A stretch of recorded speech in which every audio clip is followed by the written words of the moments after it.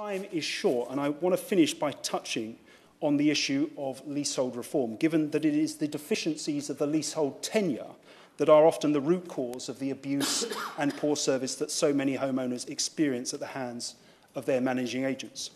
While we may wish to ultimately go further than the government in important respects, Labour is committed to fundamentally reforming the leasehold system, and we will support, in principle, any legislation that comes forward to that end.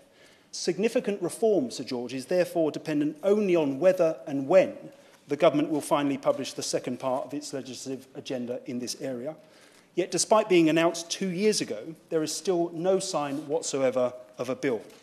As such, I'd be grateful if the Minister could provide answers to each of the following questions. Will the promised Leasehold Reform Part 2 bill definitely be in the King's speech later this year?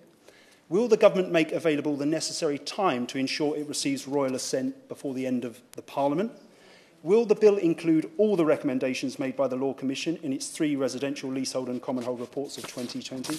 Will the government commit to ensuring the draft bill receives pre-legislative scrutiny by the Select Committee to ensure we get this important legislation right?